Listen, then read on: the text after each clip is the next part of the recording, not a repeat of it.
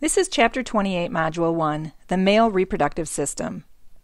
The learning objectives for this module are to describe the components of the male reproductive system and to describe the roles played by the reproductive tract and accessory glands in producing spermatozoa.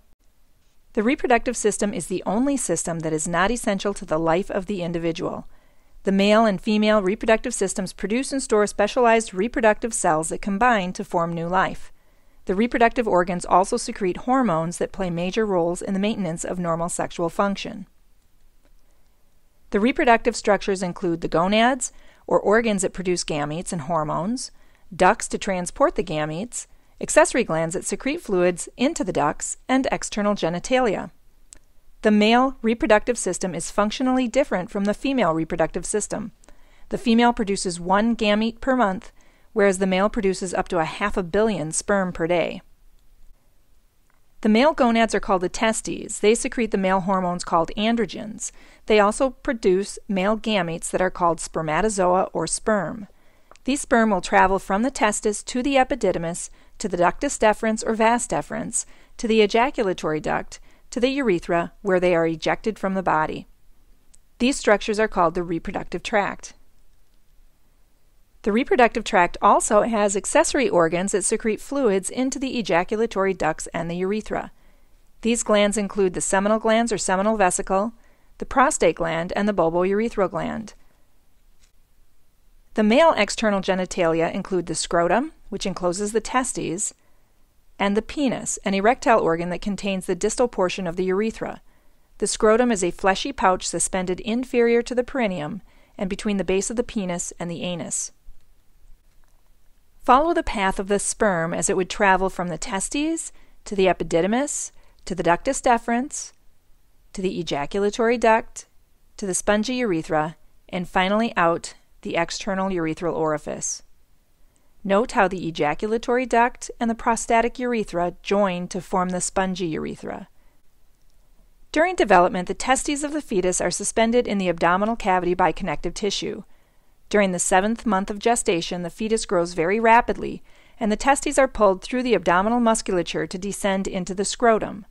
The accessory structures accompany the testis during this descent. A spermatic cord is formed with the ductus deferens, blood vessels, nerves, and lymphatic vessels, which are all bundled in connective tissue and extend from the abdominal cavity to the testes in the scrotum through the inguinal canal. On this diagram, note the location of the testis and the ductus deferens or vas deferens at 7 months, and then again at birth. Prior to 7 months, the testes are located in the abdominal pelvic cavity. The scrotum is divided into 2 cavities, and a thickening in the scrotal surface marks the partition between the 2 scrotal chambers. The dartos muscle is a smooth muscle in the dermis of the scrotum that causes the characteristic wrinkling of the scrotal surface. The cremaster muscle is a layer of skeletal muscle deep to the dermis that will contract to pull the testis closer to the body or relax to move the testis away from the body. Sperm production in the testes requires temperature slightly lower than body temperature, so the cremaster muscle will relax to move the testes away from the body to cooler temperatures or will contract to move the testes towards the body to warmer temperatures. On this diagram, identify the scrotum, dartos muscle, cremaster muscle, prepuce, testes, epididymis, and spermatic cord. There are 2 layers of connective tissue in the scrotum. The more superficial connective tissue of the testes is called the tunica vaginalis. The deeper connective tissue is called the tunica albuginea. The tunica albuginea has fibers that are continuous with the fibers of the surrounding epididymis. Fibers from the tunica albuginea also extend into the testis and form partitions called septa. These partitions all converge near the entrance of the epididymis.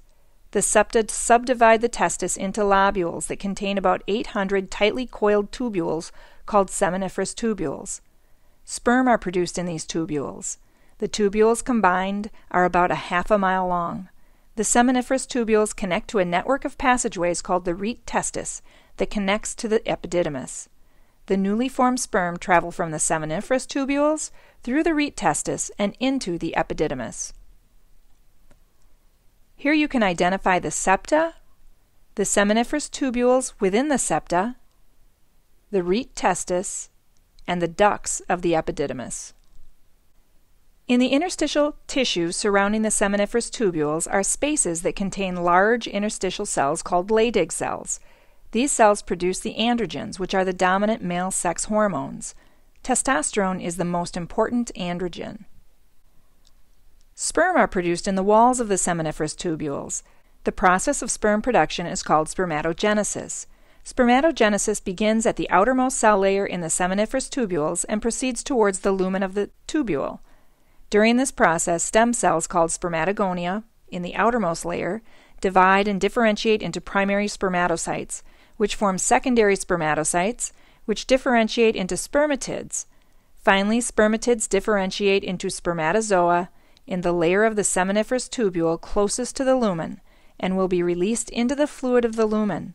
Spermatogenesis includes 3 processes called mitosis, meiosis, and spermiation, a topic for a future module. It takes about 9 weeks for the spermatozoa to be formed and released into the lumen of the seminiferous tubules.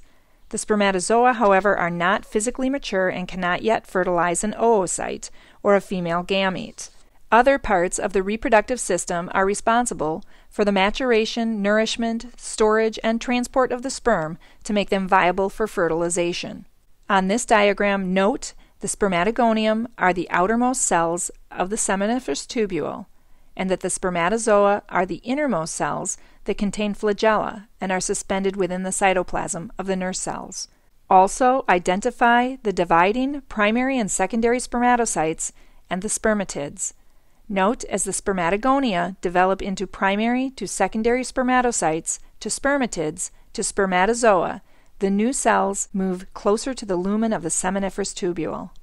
Once detached from the wall of the seminiferous tubule and released into the lumen, the spermatozoa will be moved by cilia into the rete testis and into the epididymis.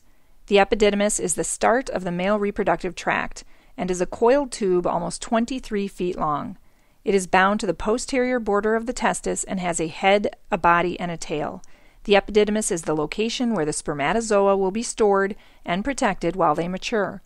The epididymis will also recycle damaged spermatozoa and will monitor the fluid produced by the seminiferous tubules. The spermatozoa will mature in the epididymis but will remain immobile. In order for the spermatozoa to become motile, that is to be able to actively swim, the spermatozoa must undergo capacitation. Spermatozoa become motile when they are mixed with secretions from the seminal glands. Identify the epididymis and how it connects to the Ductus Deferens. The epididymis stores the spermatozoa to allow them to mature. Once they mature, they will move into the Ductus Deferens where they will be kept until emission. The spermatozoa leave the epididymis to enter into the Ductus Deferens. The Ductus Deferens is a tube that is 16 to 18 inches long. It begins at the tail of the epididymis and ascends through the inguinal canal in the spermatic cord. It curves over the urinary bladder and descends down toward the prostate gland and seminal glands. The Ductus Deferens can store spermatozoa for several months before emptying the sperm into the ejaculatory duct. The ejaculatory duct is a short passageway that penetrates the wall of the prostate gland and then empties into the urethra. The spermatozoa will be discharged into the ejaculatory duct at emission with peristaltic contractions that are controlled by the sympathetic nervous system. Several accessory glands help to produce semen, which is a mix of secretions with distinct biochemical characteristics. These glands are the seminal glands, the prostate gland, and the Bulbo-urethral Glands. These glands will activate the spermatozoa, provide nutrients and buffers, and propel the spermatozoa and fluids along the reproductive tract. The seminal glands are extremely active secretory glands that produce 60% of the semen volume. The fluid from the seminal glands contains high concentrations of fructose that is easily metabolized by the spermatozoa to give them energy for motility. Seminal fluid is slightly alkaline to neutralize the acids of the prostate gland in the vagina.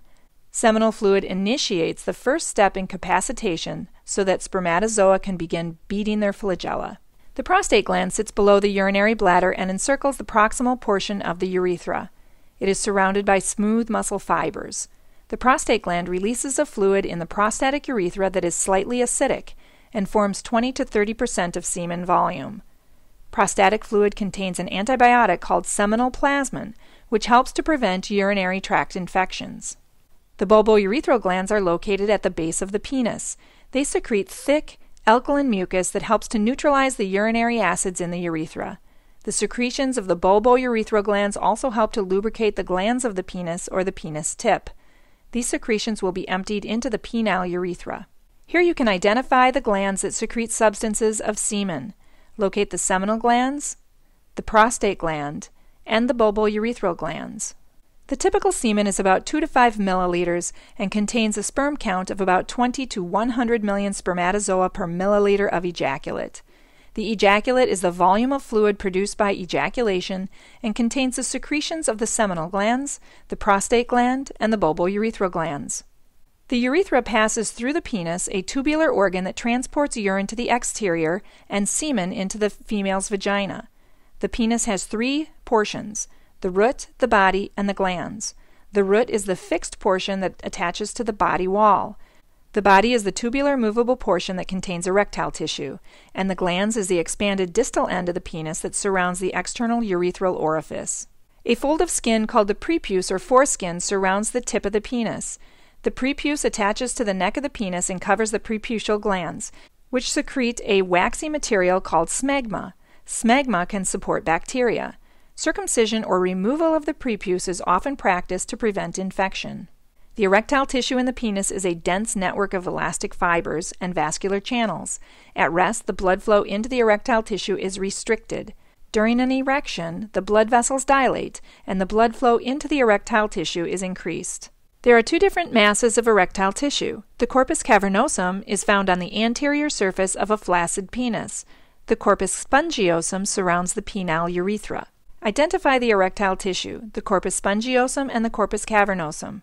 The corpus spongiosum surrounds the spongy urethra, while the corpus cavernosum is on the anterior aspect of the flaccid penis. This ends Module 1 of Chapter 28.